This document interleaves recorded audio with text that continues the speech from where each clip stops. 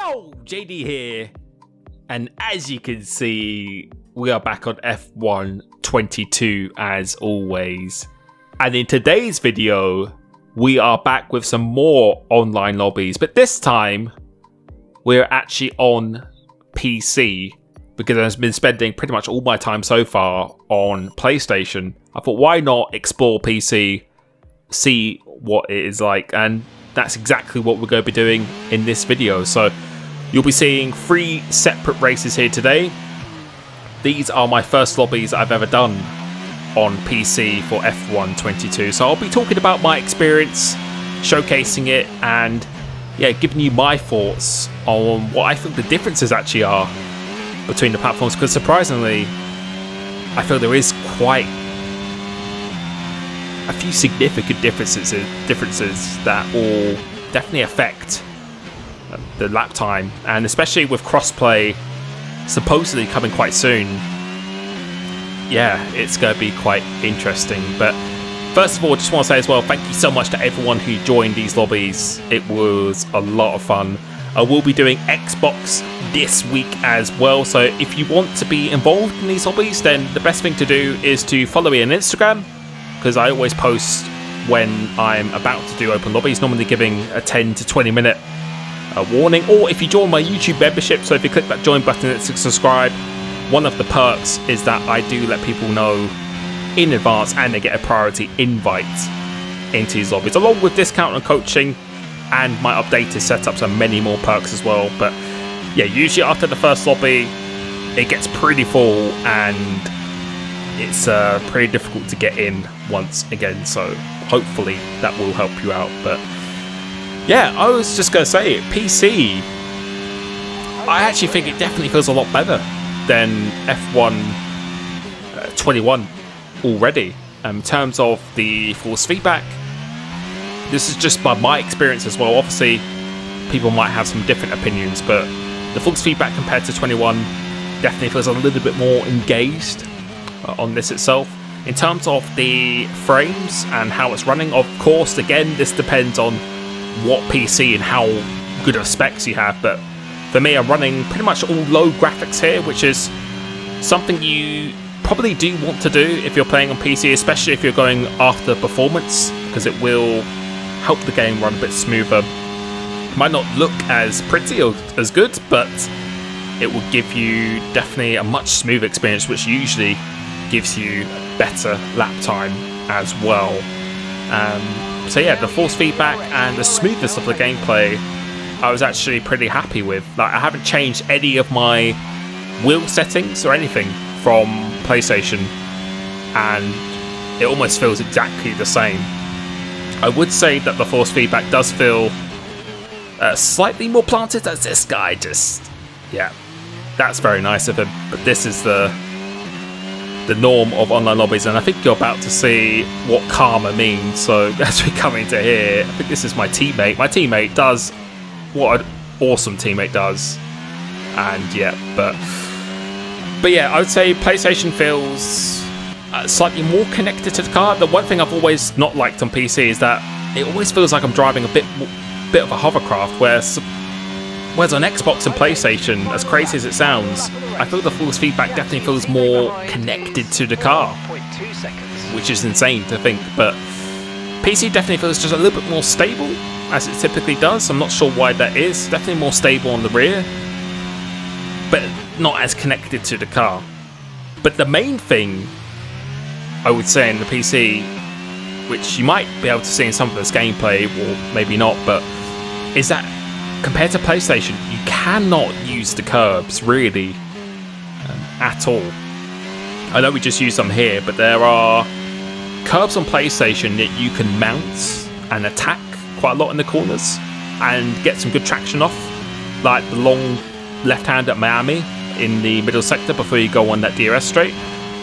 On PC, you cannot do that whatsoever. The curbs seem to be incredibly sensitive on PC compared to PlayStation. I'm not sure what it's like on Xbox yet because I haven't tested it, but it kind of makes sense that when I've been looking at the time trial times, even with F1 eSport drivers as well,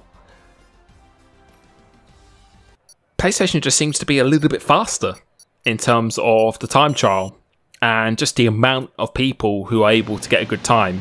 Obviously on PC you still have the export, or the esport drivers who are still doing great times, but even comparing myself, which time trial is usually not my strong point at all, I know there's quite a bit of time left in my lap times that I've done so far, and not really that much different. They still would have got me in the top 10 on most PC leaderboards, which, no, if you were going back to 21, like when I was doing a time trial time, if it was a top 10 on Xbox, it would be pretty lucky to get the top 50, maybe even the top 100 on PC. That's how competitive it is. So yeah, maybe it's the amount of players or something like that, because there definitely seems to be a lot more players on PlayStation itself compared to PC. But even just comparing the top players on PC to PlayStation, maybe because we can run the curves much better on PlayStation,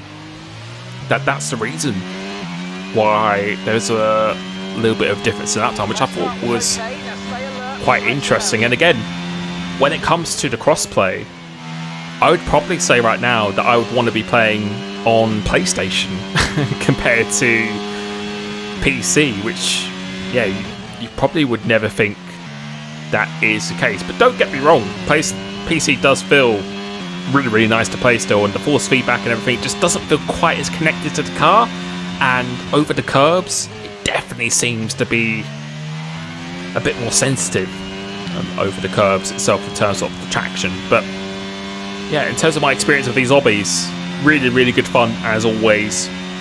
Very competitive as well, and the pace straight away. Again, I'm using exactly the same settings that I have in the description down below and what I have on PlayStation in terms of the calibration, the camera settings, and the force feedback. It just works straight away out of the box. Doesn't really feel I'm playing that much of a different game at all here. But yeah, as we move back into this race here now, you can see we keep getting quite good starts in this race, and we've made quite good progress at Bahrain here, as you can see people struggling on the traction there, as we now make our way up into P3. So after 2 laps, we've gone from P16 up into P3, and this guy ahead of me called Ham Shank was just ridiculously fast on the traction zone. So I don't know if he's using medium traction or maybe he's on a controller or something like that, but yeah, and we're all using the same setup here as well. So I actually locked the setup so everyone is using exactly the same. He was just getting unreal exits and never seemed to run out of ERS, which, yeah, but I don't think it was hacking, although we have seen that on the previous game. I think he was just very, very fast. But yeah, the level of competition seems to be pretty good. Most drivers seem to be quite clean as well, which I've always found to be the case when I've been playing on I keep saying PlayStation, but when I'm playing on PC, I think because a lot more people spend or invest a lot more in their equipment, you normally have to build quite a good PC to run these games on Steam if you want to run it at a good frame rate. I think they tend to be a bit more respectful, I guess is the word to say it all. But you can see we're just closing in on this top 2 here, and yeah, you saw the pace from Austria. Our pace was absolutely electric when we went for that fastest lap at the end. This one here, pace feels good, but this guy called Ham Shank is very, very fast. And again, we're running the same setup as well. So yeah, pretty interesting, but very, very good fun at the same time as well. So we're just going to try and sit behind here because we know how important the ERS is. Probably the word I use the most when I'm doing a commentary on one of these videos, but ERS really, really is your biggest weapon, and if you can conserve that as much as you can and force the guy ahead of you to deplete his to under 10%, then you're in such a strong position very, very strong position, both from an attacking and defending perspective. So if you're defending from someone and you have more ERS, the DRS is not really that effective. Same for the slipstream, so it just allows you to stay ahead of them. And then if you have the DRS behind and they have nothing to defend with, then it's just going to be an absolute breeze in overtaking them. So yeah, really trying to focus on that ERS management as much as possible, as this guy now goes out super out wide. So again, was thinking about maybe going for the attack here, but thinking better of it, and we're just going to try and recoup as this guy goes out wide as well. So that's given us a free position, but that has allowed Hamshank to have the DRS.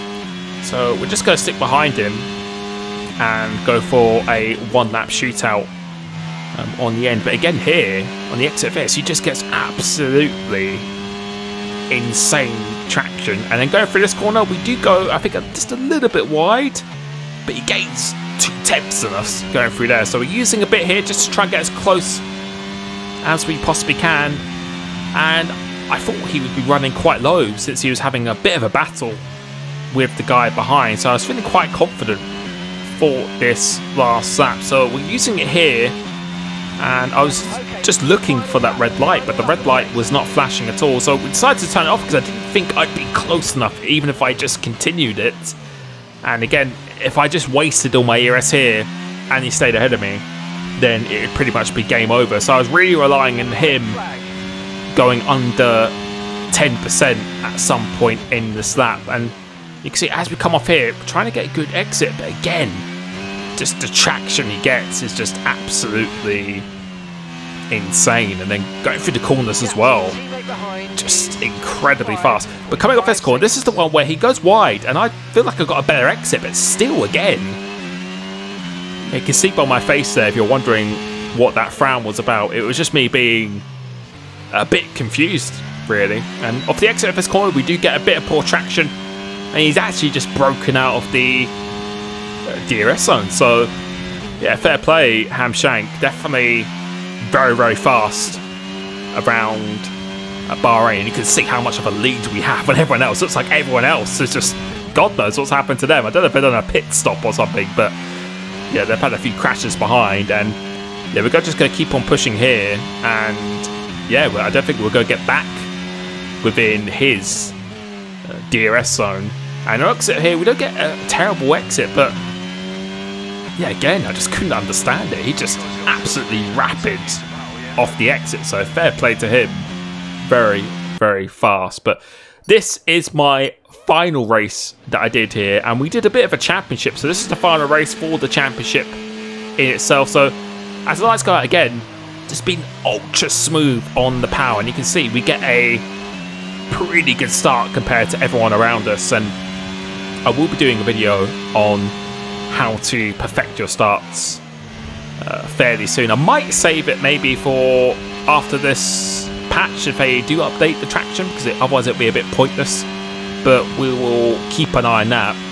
And you can see we've managed to actually take the lead here whilst these two were squabbling. And I think we're going to show every lap here, but just to show, just feeling really confident on this game at the moment. And yeah, I really can't wait for league racing on this game, which I probably will be doing league racing on almost every platform potentially. So PC, PlayStation and Xbox.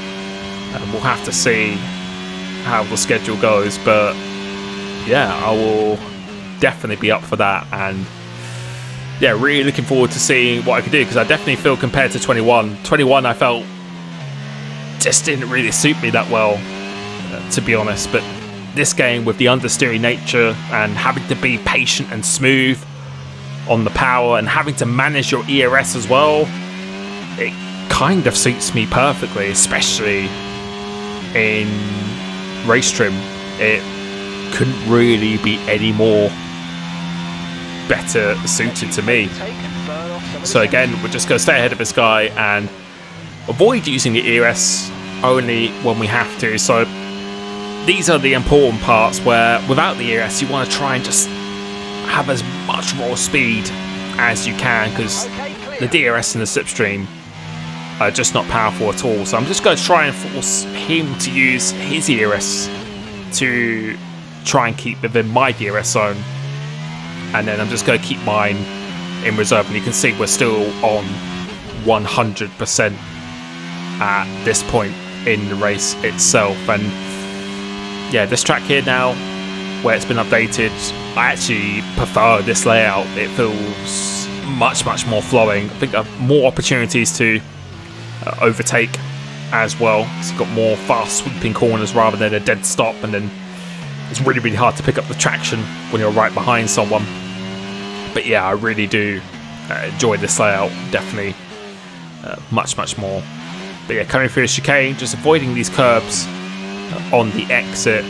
And let's see what lap time this is going to be. It's going to be a 19.5. Guy in third place does a 29.0. So we'll try and respond to that to get that extra point potentially on the next lap. But yeah, comparing PlayStation with PC once again, I would say they both run just as smoothly as each other. They both feel really nice to play, but I just feel a little bit better connected to the car with the same force feedback settings. And also I just feel you could be much more aggressive on the curves on PlayStation, which I think could be the reason why maybe for the first time for a while that PC might not be the fastest platform. And along with track limits, which I haven't really tested too intensely yet, but it does always seem to be, definitely for 21 in the previous game, that PC had the strictest track limits as well. So if you're looking to be as competitive as possible, maybe a PlayStation might be the platform of choice for you. But that was my first impressions between the two. But yeah, it does feel very nice to play on this platform, and I will have to see what it's like on Xbox, as we are now going to go for the fastest lap of the race. So the guy in third does another fastest lap. Let's see how much faster we can go now. So just giving that extra 10% here, going completely flat out through this right-hander. And these are on default setups as well, so everyone is running exactly the same setup. Obviously you can just change the brake bias and the differential, which I have, which I think for this game now you want to be running at maximum 60 on throttle and ideally 50% off throttle to get that maximum rotation in the slow speed corners, as we're almost going flat out through here now. And yeah, a lot of people have asked me if my time trial setups are good for the race, and for me they've been working incredibly well so far. I haven't really had any issues with tyre overheating at all, and the tyres definitely seem to be a lot less sensitive than F1 21. So yeah, my time trial setups, like, there's no such thing as a race setup in my opinion. It's about if it feels comfortable and good to you, then that's the setup you go with. As we go across the line here, what is this going to be? It's going to be 18.6, so responding quite nicely. Got quite a nice lead now, and yeah, we're just going to bring it home to the flag itself. And yeah, with these experiences of these obbies, it was a pretty fun experience, and definitely feels a lot better than when I played F1 2021 PC. It just felt very disconnected to the car, and always felt like I was just kind of guessing when the car was going to step out on me. Whereas on PlayStation, although it's still not perfect, and you know, if you compare it to a Assetto Corsa or R-Factor or something like that, it's still not in the same league as that. But for whatever reason, I just feel much more connected to the car, and yeah, I think overall that's definitely going to help with that time, along with the track limits and along with being able to take the curbs much more aggressively as well. So as we come through into this final chicane, you can see we've managed to do a pretty dominant race here, and yeah, I think we are going to take the W and go take this little championship that we did, a series of 8 or 9 races that we did here. So again, thank you so much for everyone who join these. I really hope to race you very soon on all platforms. Also, make sure you sign up to Bybits because they are going to be doing another competition very soon where you can win a chance for more F1 paddock passes for future Grand Prix. So I really hope you look forward to that. Thank you very much for supporting the content. Please let me know what your thoughts are if you've had the opportunity to play on different platforms. What are your experiences on the differences between them? But yes, that is it for me. Thank you so much, and I will catch you very soon. Peace.